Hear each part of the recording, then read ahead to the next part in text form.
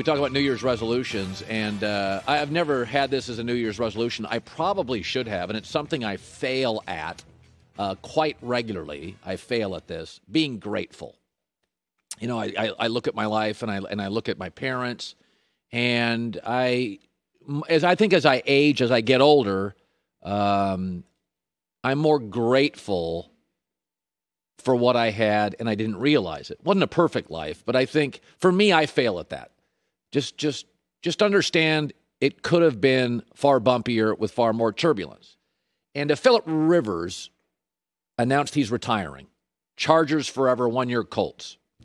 And I don't think there's anything in American sports that signifies grateful more than, or certainly in that class, where you land in the NFL is about 80% of it. A high school quarterback in America has more power than an NFL quarterback. He gets to decide where he goes to college. A college quarterback has more power than an NFL quarterback. If he makes his decision, he could transfer. But in the NFL, you get drafted, it will be years, because they can franchise tag you, before you can leave. Phillip Rivers was drafted the same year as Eli Manning. Eli's got 2 rings. As Big Ben. Big Ben's got 2 rings. They'll be first ballot Hall of Famers.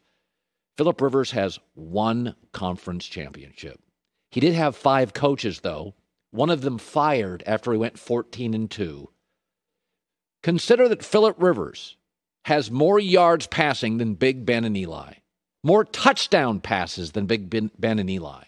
More completions than Big Ben and Eli. A higher quarterback rating than Big Ben or Eli. He's got more wins than Eli. His winning percentage, 134 and 106. Eli won 117 games, lost the same number. The only knock on Phillip Rivers, he wasn't very effective in the playoffs. He had 5 head coaches. His franchise moved. And a coach that was 14-2 was fired. You have more power in football as a high school and college quarterback. This is why I question whether Joe Burrow will be a big success. It's not on Joe Burrow. It's on the Bengals. Go look at Matt Stafford's career and Carson Palmer and consider what happens if they're drafted by the Steelers or the well-run Packers or the well-run Saints. Matt Stafford may finish his career in Detroit without a single playoff win. It's why I said if I was Joe Burrow, I would have pushed back on being drafted by the Bengals. It's why if I was Trevor Lawrence and the Jags would have hired Dan Campbell as a head coach and not Urban, I would have pushed back on going there. Phillip Rivers should get into the Hall of Fame. Look at his numbers.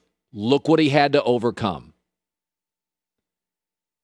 It's remarkable. When I said he has more touchdown passes than Eli and Big Ben, your first reaction was what? He does?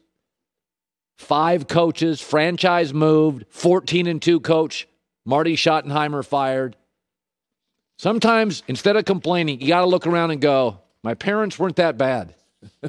My sister annoyed me, but she wasn't bad. The reality is, Phillip Rivers' career, had he had elite from day one coaching, offensive lines, ownership, and stability, he would be the Hall of Famer. And Eli and Ben would probably be on the outside looking in. By the way, the Herd brought to you by Jersey Mike Subs. Be a sub above. We're getting free ones today in 1 hour. Deshaun Watson, yesterday on social media, quarterback for the Houston Texans, said, listen, I've got to show more patience.